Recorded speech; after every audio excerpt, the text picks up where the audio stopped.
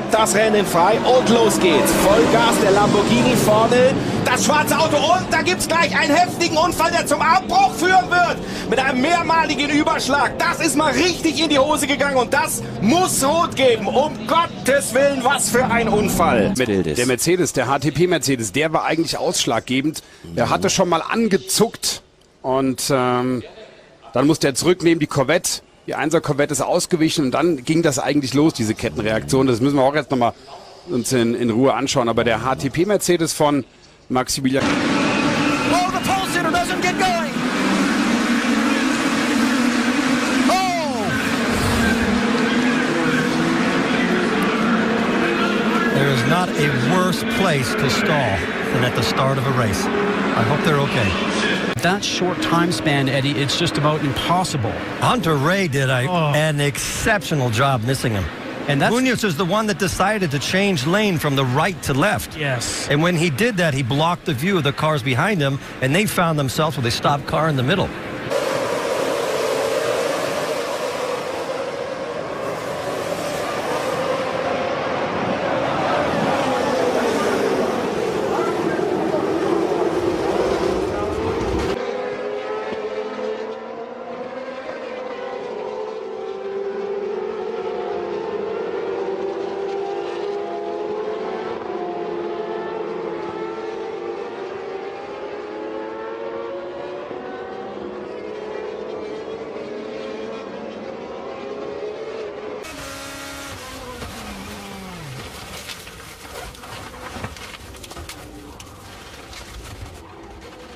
Wahrscheinlich ist noch eine Position verloren. Es geht jetzt ganz eng hier zur Sache. Sofort. Und der Tom dreht sich. Sofort der Konter von Bruno Spengler und ein heftiger Unfall. Ach du grüne Neune, hoffentlich ist da nichts. Es sah fast so aus, als ob Christensen da ein bisschen übers Gras oder über den, von der Strecke abgefahren ist. Und da, als er zurückkommt auf die Strecke, verliert er die Kontrolle über das Fahrzeug.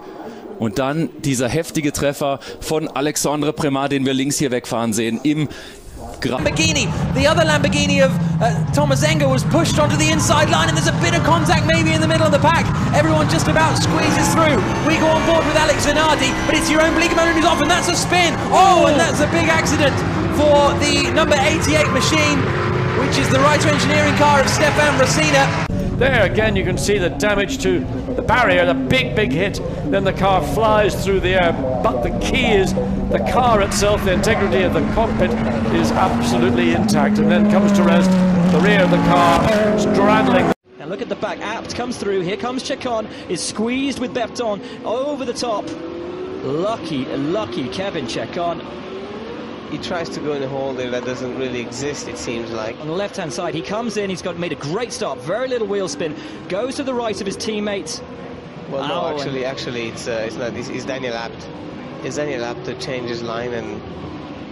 Board now. He definitely touched the outside wall of Reservoir Bend. Doesn't look as though there's major damage to the car, but we'll keep you informed as to whether... Oh, no! Oh, mayhem! And there's millions and millions and millions of dollars of damage here at the mighty Macau. And that is one of the worst GT accidents I've ever seen here. Let's have a look at what happened, first of all. We haven't seen what happened. Augusta Farfus in third place goes through, and it's the police that they come together, and it's Juncadella who may well have been the cause, because Juncadella now backwards, and I think he had a damaged car anyway, but Juncadella... The inside, is he going to be brave enough to go there? No. Oh, Antunes goes barreling over the curbs, and Paul Kelly hard into the fence, and the Ferrari gets cleaned up by the 650S as well. A massive pile-up in the centre chicane.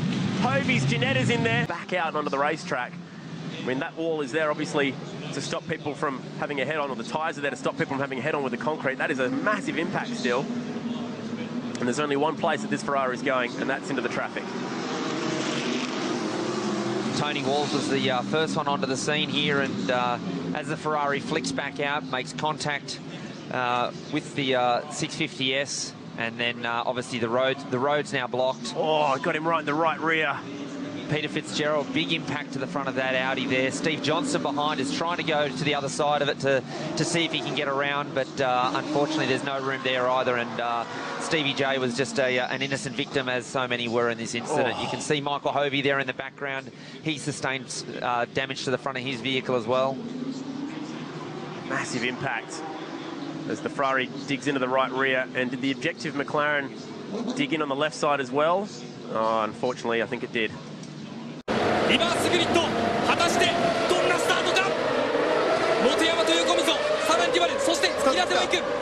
本山がいいスタート、後ろで ARTA の2台だ、ARTA の2台だ。